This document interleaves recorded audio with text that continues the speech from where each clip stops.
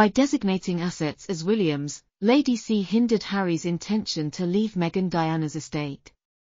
Prince Harry's public conduct towards the royal family since stepping down from his position as a senior royal in 2020 has drawn harsh criticism from royal insider Lady Colin Campbell in a recent interview. Campbell talks about Princess Diana's passing, her legacy, and how each of her two kids seems to reflect a distinct aspect of her personality. In her opinion, Prince William is the best woman and Prince Harry is the worst of his mother. In an interview with GB News, Colin Campbell, a royal family expert who has written several books, talked about Diana's legacy. She asserts that there is a marked difference between the two sons of the Princess of Wales. But I also believe that her children are the focus of Princess Diana's legacy. Diana, according to Campbell, had a very inconsistent personality. She was also extremely polarizing, says Campbell.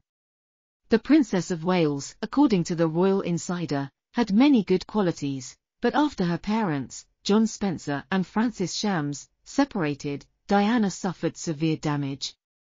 Diana was exposed to the magnificence of opulence and luxury from a very young age.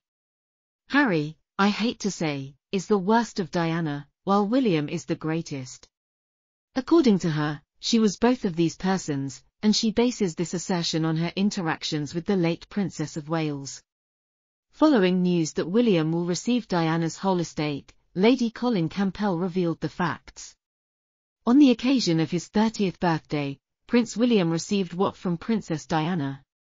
6 display rooms, including exquisite historical artifacts, were in the Staple Block when it was dedicated to the late Princess Diana.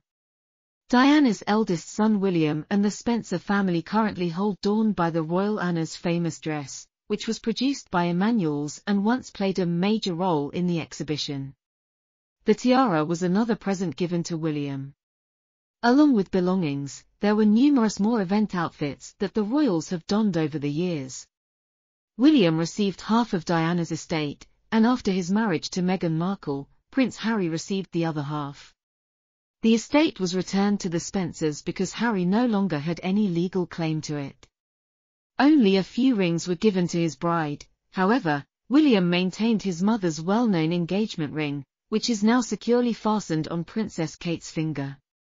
According to a royal biographer who spoke to Sky News, Princess Diana intended Prince Harry, her younger son, to be a wingman to Prince William, the future king.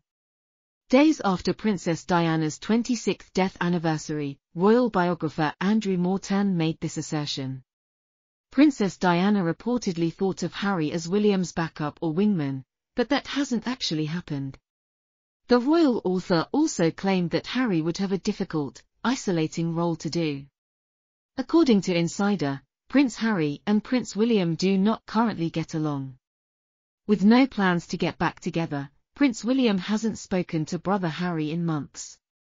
Harry returned to the UK a few days prior for the Wellchild Awards. The possibility of a reconciliation with Prince William looks possible, even though the Duke of Sussex is scheduled to return to Brennan on Thursday.